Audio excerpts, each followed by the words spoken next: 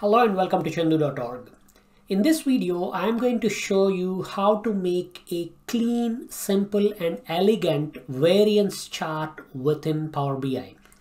You could use variance charts to compare performance between a target and actual set of values, or budget and actual, or plan versus actual values.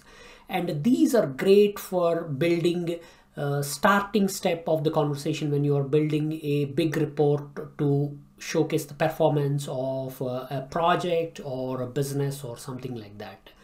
Today morning I was watching a webinar by Zebra BI and Radacard from Rezarad, and Zebra BI's founder was showcasing variance charts built through Zebra BI tool, and I wanted to actually make these, but I'm not very keen on adding any custom visuals to my Power BI. So I'm showing you how to build a variance chart through native features in Power BI.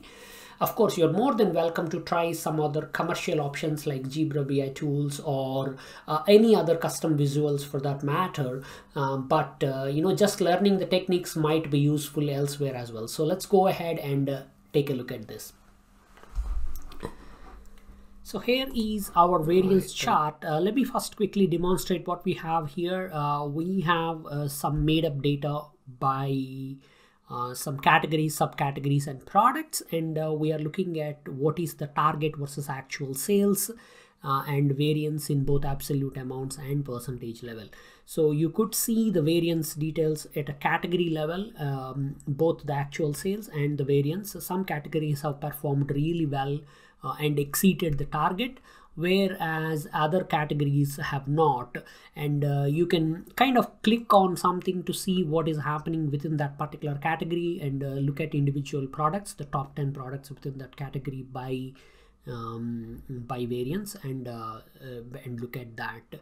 And when I say top 10 variance, what I'm using is absolute variance, so you could see both positive and negative extremes in one view without having to go through that. There is also a tooltip to kind of without having to drill through, you can see by subcategory level how that has done, and that might be very useful as well. So now let's go and understand how this is built. I'm not going to spend too much time on the measure front because these are all simple measures. Okay, so we have the sample data here, and as you could see, there is a category, subcategory, product, and some target and actual values. So this goes on for 50 rows.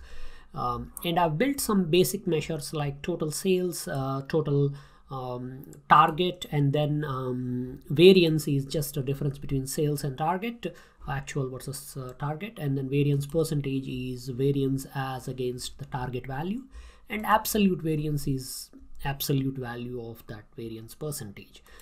Now, to create these charts, it is very, very simple. I'll show you the basic mechanism and then you can take the idea and apply it to your own data sets very, very easily. So we will add a column chart or a bar chart. These are excellent for presenting variance information. I would start with a bar chart if I'm going by categories, but if I'm using something else like months or whatever, then I would go with the column chart, and that's a good starting point. And here we will just put category and actual sales like this. Now notice whenever you add something like this, actual sales, Power BI automatically sorts this, so it will show me by category but the order by sales. So this is the first chart. We will copy and paste this and move it right next. In this chart we will just switch to variance instead of actual sales. So we are now looking at variance, and this is also showing, but notice the inconsistency of sort order. Category 2 is the top value in both, but category 1 is actually here and category 5 is somewhere in the middle. This is because both charts are sorting by their own value. So this is sorting by my sales and that is sorting by my variance. One way to avoid this problem is you could either alphabetic sort on both charts, but a better option is to stick with the descending order of sales thing here, which is a more logical way of looking at it. So we can select the second chart and add actual sales as a tooltip, and then this will now give you an option to sort by actual sales as well. Okay, so this kind of synchronizes both charts in terms of sort behavior on the axis level. Right, once this is done, we want to apply conditional formatting on this chart to kind of show green versus red depending on what variance is good for you. Select the chart, go to formats, data colors, and click on that FX button. If you are using an older version of Power BI, you may have to click on 3 dots that are here, but most likely you are already on up-to-date version.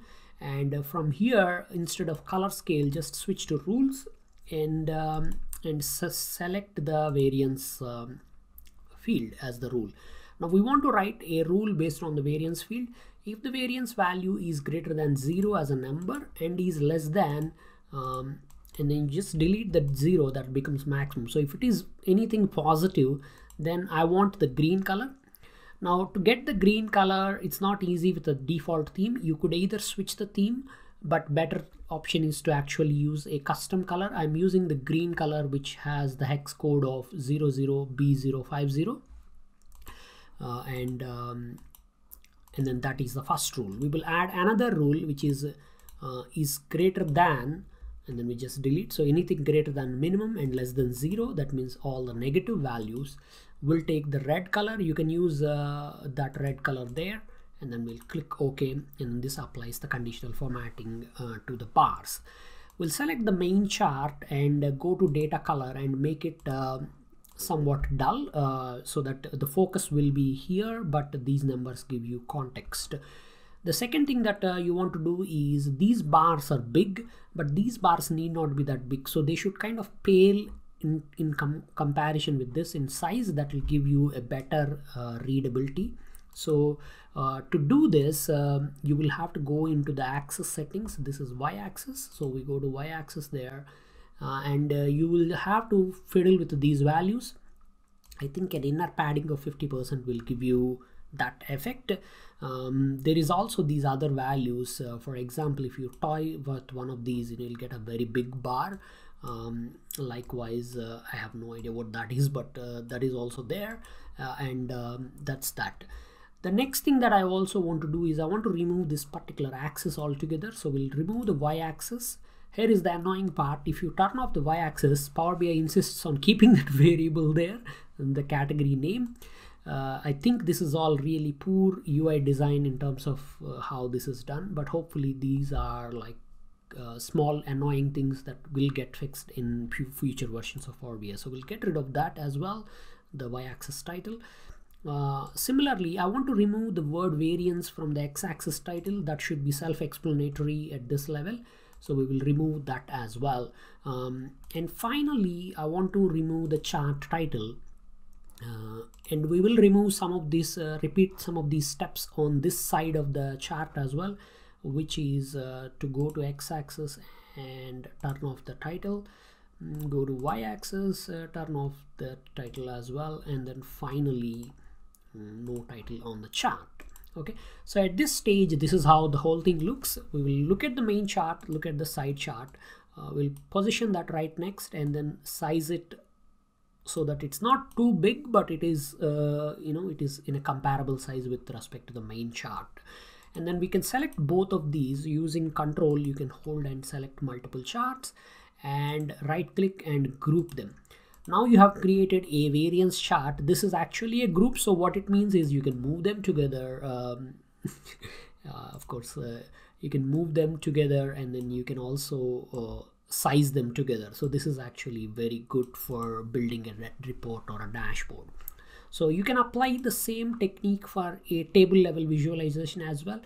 In the table, I have used variance percentage, so we will add that as a field in the table, and then apply conditional formatting data bar with positive bar in green color, negative bar in red color, so that you can see that.